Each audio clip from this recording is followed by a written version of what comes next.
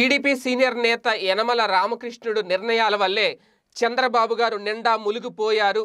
ఆయన కావాలనే చంద్రబాబు గారిని తప్పుదోవ పట్టించారు అనే విజయసాయిరెడ్డి గారి ఆరోపణలు నిజమే అనే వార్తలు ఇప్పుడు వైరల్ అవుతున్నాయి. ఎందుకంటే కొద్ది రోజుల క్రితం విజయసాయిరెడ్డి గారు చేసిన ట్వీట్లో యనమల రామకృష్ణుడు గారు ఇస్తున్న తప్పుడు నిర్ణయాలే రాష్ట్రంలో ఇలాంటి పరిస్థితులు రావడానికి కారణం అని చెప్పి ప్రధానంగా ఒక ట్వీట్ చేయడం జరిగింది. అయితే ఇక్కడ ఈ ట్వీట్ ఆధారంగా ఇప్పుడు కొన్ని విశ్లేషణలు బయటకు వస్తున్నాయి. అంటే రాజ్యాంగ విరుద్ధంగా ఎటువంటి నిర్ణయాలు తీసుకుంటున్నారు, అవి కూడా ఎందుకు యనమల రామకృష్ణుడు గారు ఇలాంటి సలహాలు ఇస్తున్నారు, ఇచ్చి కావాలని తెలుగుదేశం పార్టీ పరువు తీస్తున్నారు అనేది కూడా ప్రధానంగా జరుగుతున్న ప్రచారం. అయితే అది ఏంటి అంటే యనమల ఇస్తున్న తప్పుడు సలహాలను చంద్రబాబు గారు కూడా చాలా బ్లైండ్గా ఫాలో అయిపోతున్నారు.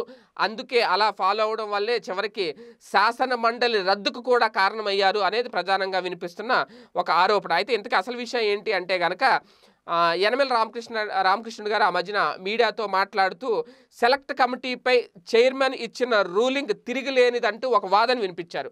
అంతే అలాంటి సందర్భంలో అసలు విచక్షణాధికారాలే చైర్మన్కి లేదనే నిబంధనలు లేవు అని, అసలు అలాంటి నిబంధనలే లేవు, విచక్షణాధికారాలు అనే నిబంధనలే చైర్మన్కి ఉండవని చెప్పి ఒక పక్క చాలామంది చెప్తుంటే యనమల మాత్రం ఆ పాటే వినిపిస్తూ వచ్చారు. అయితే సెలెక్ట్ కమిటీపై రూలింగ్ ఇచ్చిన సందర్భంలో చైర్మన్ డివిజన్ లేదా ఓటింగ్ తీసుకోవాల్సిన అవసరం కూడా లేదు అనే ఒక విచిత్రమైన వాదన తెర మీదకు తీసుకురావడం. కానీ ఇక్కడ అసెంబ్లీ కార్యదర్శి ఏం చేశారు, ఓటింగ్ ఖచ్చితంగా జరగాలి అని చెప్పి ఆ బిల్లును సెలెక్ట్ కమిటీకి పంపించలేదు. ఇక్కడ యనమల రామకృష్ణ గారు ఏం చెప్పారు, అసలు ఓటింగ్ కానీ ఎలాంటిది అవసరం లేదు అని చెప్పి తీసుకొచ్చారు. అయితే ఏ బిల్లు అయినా సరే తనంతట తానుగా సెలెక్ట్ కమిటీకి అలాగే సెలెక్ట్ కమిటీ పరిశీలనకు పంపే అధికారం చైర్మన్కు లేదు అనేది వాస్తవం అంటున్నారు కొంతమంది రాజకీయ విశ్లేషకులు. ఎందుకు అంటే సభ్యులు ఎవరైనా గనక, అంటే ఒక్క సభ్యుడైనా సరే డిమాండ్ చేస్తే మాత్రమే సెలెక్ట్ కమిటీకి పరిశీలనను పంపుతున్నట్లు చైర్మన్ ప్రతిపాదించాలి. అంతే తప్ప అలా ప్రతిపాదించాలి, లేదంటే ప్రకటన తర్వాత ఓటింగ్ జరపాలి. ఇవేమీ లేకుండానే రెండు బిల్లులను కూడా తన విచక్షణాధికారాల మేరకు సెలెక్ట్ కమిటీకి పంపేస్తున్నట్లు చైర్మన్ ప్రకటించడంతోనే ఇప్పుడు ఈ రచ్చంతా మొదలైంది. పైగా ఆయన చేస్తున్నది తప్పని తెలిసి తాను విచక్షణాధికారులు ఉపయోగిస్తున్నట్లు చైర్మన్ ప్రకటించిన విషయం కూడా అందరూ చూశారు.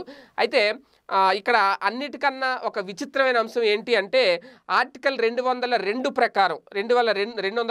ప్రకారం చైర్మన్ రూలింగ్ని న్యాయస్థానాల్లో కూడా ఎవరూ సమీక్షించే అధికారం లేదు అని చెప్పడం, ఇది మరీ విచిత్రం అన్నమాట. ఇంకా అయితే చైర్మన్ ఆదేశాలను ధిక్కరించిన కార్యదర్శికి వ్యతిరేకంగా కోర్టుకు వెళ్తామని బెదిరించిన